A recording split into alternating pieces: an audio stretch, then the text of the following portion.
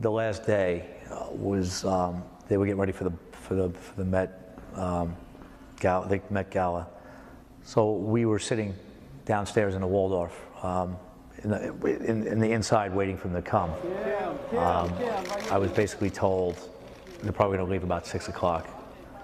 So at some point, I got some information that they might be looking to leave later, and they were looking to rent a car, a Lamborghini or something of that nature. So they called the driver down where I was and said, could he get one? So yeah, when he was trying, he couldn't get one because it was too last minute. So I said, let me go upstairs. Let me just find out what's going on. So I just went up to the floor. And you know, the way the room is situated, they were all the way, you get off the elevator, they're all the way in the corner that way. So I happened to be walking and the door was open, and I happened to see the door open and see Kim.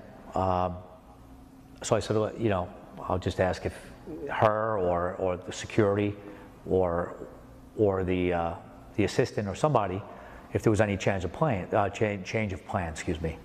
And as I was walking up to Kim and the room, Kanye walked by, came down the corner, and I guess saw me walking that way towards her, or towards the room, and I happened to turn around, and I said, hey, Mr. West, how you doing? And he abruptly went by me, went to the door, and slammed the door. I said, okay. So I went back downstairs. I told the driver, I have no idea what's going on. And then basically, I was told that I won't be needed tomorrow, which was the day I was driving him back to the airport.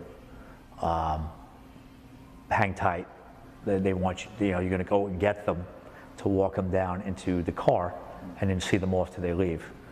So I said, okay, great. Now I got a call they were ready. So I had to go back to the front to get a key to get let in. And by the time I went up, they were already gone. They left me. I had no intention on hitting on Kim Kardashian. I'm happily married. I got enough problems in the world. 3 young kids. So that was not my intent. She's a very beautiful girl. She's very attractive. But obviously at that particular point, it was to see if they were going to get to the Met Gala at a certain time.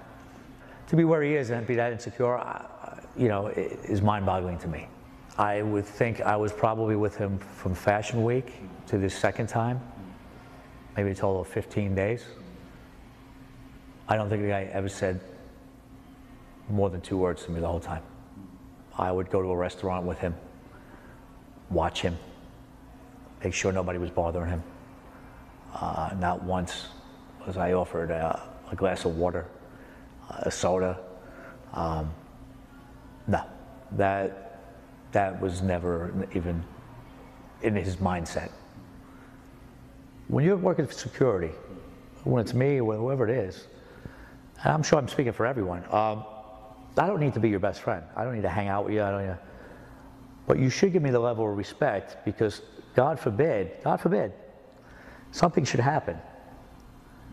Do you think all your boys and all your posse are going to help you, or they're going to run? You're going to come to me, right? So wouldn't you think you'd want me to have some sort of, rapport with you to make me want to help you if, God forbid, something should happen? And I just never saw that. There's no level of respect.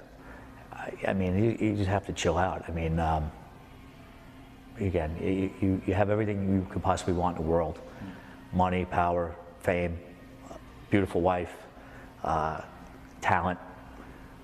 You got to pull back.